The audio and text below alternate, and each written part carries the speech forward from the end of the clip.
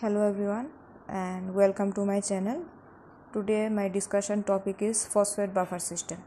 So an acid base buffer system is the combination of a weak acid, which is a protonated substance, and a base or the salt, which is a unprotonated substance. Buffer system acts immediately inside the body to prevent pH change. Buffer system balance or maintain pH by binding with free H+. So phosphate buffer system consists of a weak acid, which is dihydrogen phosphate H2PO4, a protonated substance in the form of sodium dihydrogen phosphate or NaH2PO4, and the base, which is hydrogen phosphate HPO4, a unprotonated substance in the form of disodium hydrogen phosphate or Na2HPO4.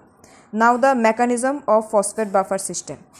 So when strong acid such as hydrochloric acid or acid HCl is mixed with a fluid containing phosphate buffer, sodium dihydrogen phosphate NaH2PO4, which is a weak acid, is formed. So only a mild change in pH occurs. When strong base such as sodium hydroxide is mixed with a fluid containing phosphate buffer, disodium hydrogen phosphate Na2HPO4, which is a weak base, is formed. So this prevents pH change. The importance of phosphate buffer system.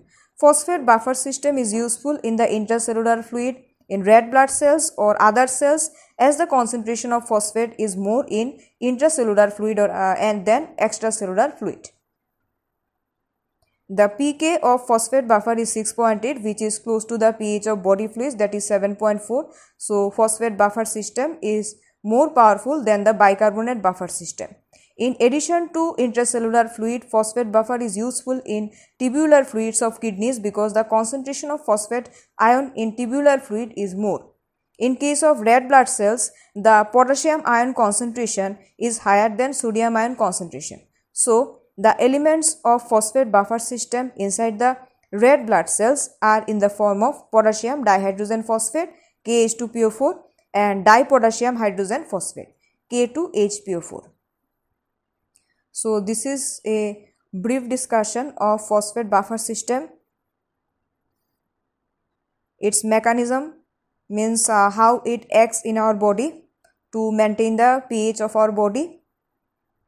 Importance of phosphate buffer system, and here I am ending my today's discussion. See you in my next video with another topic. And guys, if you like my videos, please subscribe my channel. Thanks for watching.